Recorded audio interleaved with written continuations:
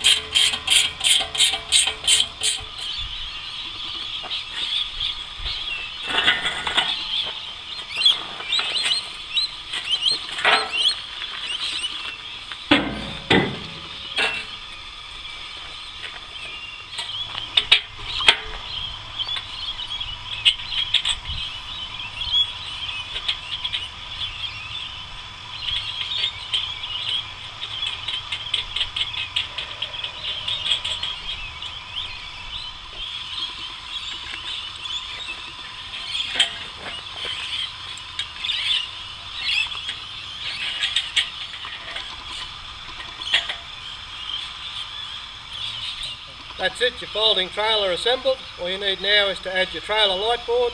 It's only 38 kilos, but it's still strong enough to jump on.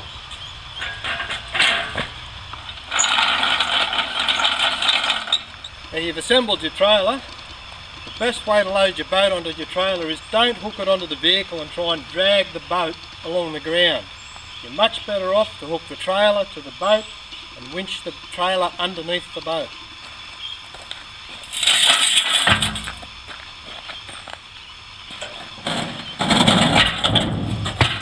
The first time you set your trailer up to suit your boat, you're going to need to adjust the front adjustable roller and also these side slides. They're adjustable on the holes here. Set it up first time round, mark them in position, and then they're always in the right spot to suit your boat.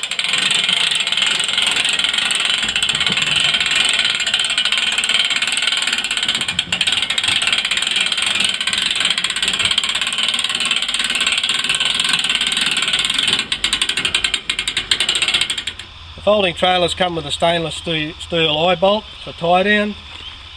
Hook him in under there. Make sure you use a good quality ratchet strap and pull them down nice and tight.